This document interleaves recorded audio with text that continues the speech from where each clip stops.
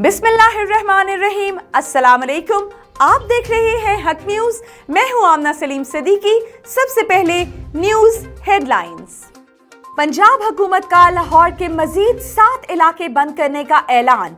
Gulberg, model town, DHA, गुलशन रावी का मुकम्मल lockdown होगा।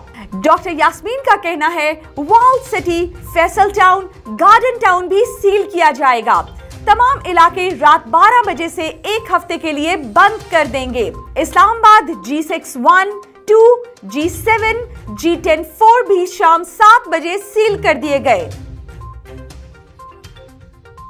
वजीर आजम ने पार्टी रहनुमाओं, तर्जुमानों का इजलास तलब कर लिया। वज़रा के मुतज़ाद बयानात, इंटरव्यूज और अंदरूनी लड़ाइयों पर बात होगी।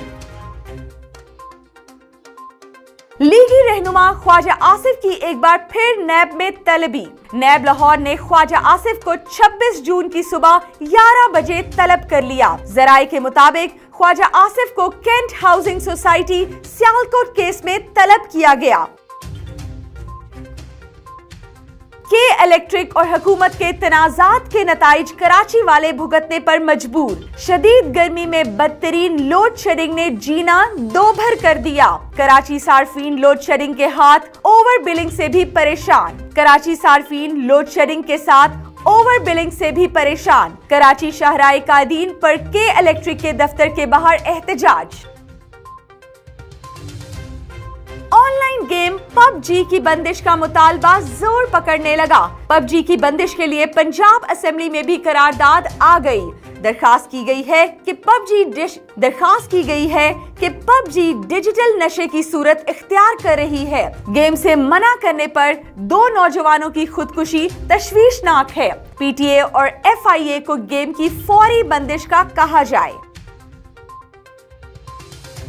पाकिस्तान में हज दरख्वास्तें देने वालों को पैसे वापस करने का फैसला। रकूम की वापसी का ऐलान आज हज फॉर्मुलेशन कमेटी के इजलास के बाद होगा।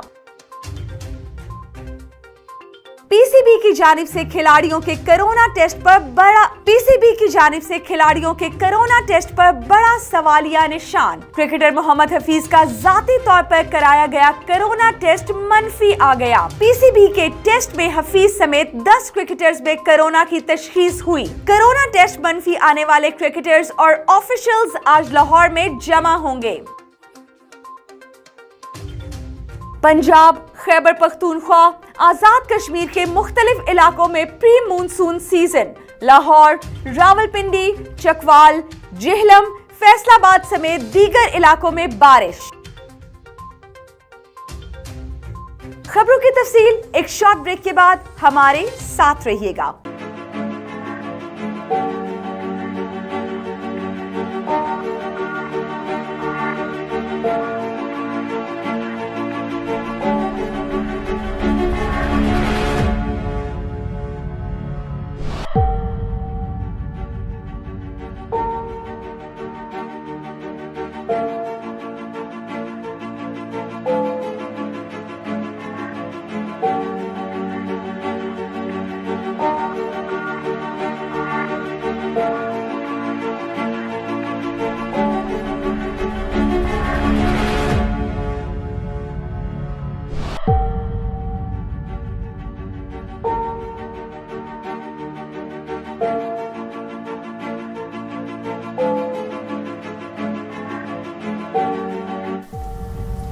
कोरोना वायरस से डरना नहीं, लड़ना है।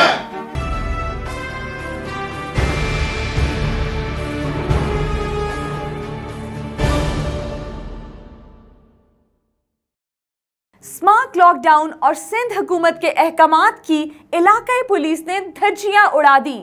तफसीलात जानते हैं शहजादू मस्तूई की इस रिपोर्ट पे। कराची पुलिस की गैर जानिबदार कार्रवाइयों की तो दास्तान मिलेगी, मगर शाह लतीफ़ पुलिस उन सब में से पहले नंबर पर रही है। शाह लतीफ़ पुलिस ने रेस्टोरेंट, फिल्मों के होटल, स्नूकर, वीडियोस गेम की दुकानें खुलवा दी, मगर आवाम की आवाज़ ऐवानों तक पहुँचाने वाले अखबार के स्टॉल मुकम्मल बंद करवा दिए। मलीर के मुख्तलिफ हिस्सास करार दिए गए इलाकों में स्मार्ट लॉकडाउन और सिंध हुकूमत के अहकामात की इलाका पुलिस ने धज्जियां उड़ा दी। स्कूल, रेस्टोरेंट, फिल्मों के hotel, snooker, videos game, internet कैफों समेत तमाम दुकानों को खुली छूट दे दी, जिसके बायस लोगों ने घरों में रहने और एक दूसरे से फासला रखने को तरजीह ना देते हुए हर जगह भीड़ ही भीड़ नजर आने लगी। इलाका पुलिस ने SOPs पर अमल दरामद करने की बजाय उन पर वीकली भत्ता मुकर्रर कर दिया। शाह लतीफ टाउन, बैस कॉलोनी, कायदाबाद, गगर फाटक, गुलशन हदीद, पिपरी, रजाकाबाद, अब्दुल्लागुर समेत बाज इलाकों में SOPs पर अमल दरामद न हो सका। सिंध हुकूमत की जानिब से बढ़ते हुए कोरोना वायरस के केसेस के बायस मलीर के हिसास करार दिए गए इलाकों में डिप्टी कमिश्नर मलीर व दीगर इदारों की अदम दिलचस्पी न होने के बायस स्मार्ट लॉकडाउन न हो सका। शहजादो मस्तोई, हक TV न्यूज़, कराची, मलीर। कंदकोट करमपुर के कच्चे इलाके में फायरिंग से 2 अफराद जाँ बहक। तफसीलात जानते हैं फिदा हुसैन मरी की इस रिपोर्ट में। कंदकोट करमपुर के कच्चे के इलाके में फायरिंग से 2 अफराद जाँ बहक। बेजारानी और तेगानी कबीले के दरमियान देराना दुश्मनी एक बार फिर से भड़क उठा। बेजारानी तेगानी कबाइल में फायरिंग का सिलसिला जारी है। बेगारी पुल के मकाम पर जमीन पर मंजिल लगाने वालों के ऊपर फायरिंग की गई। फायरिंग से 2 राहगीर इमरान मीरानी और काबिल दिन चाचड़ जाँ बहक हुए, जबकि 2 अफराद जख्मी हुए। इतला मिलने पर पुलिस ने मौका पर पहुंचकर लाशों और जख्मियों को अस्पताल मुंतकिल कर दिया। जख्मियों में शहजादो सब्जोई और साईं बख्श बेजारानी शामिल है। फायरिंग के बाद इलाके में खौफ व हिरास फैल गया। दोनों कबाइल के दरमियान कशीदगी का माहौल बरकरार है। लोड शेडिंग न करने के हुकूमती दावे धरे के धरे रह गए। भुआना में बिजली की गैर एलानिया लोड शेडिंग ने शहरियों को परेशानी में मुब्तला कर दिया है।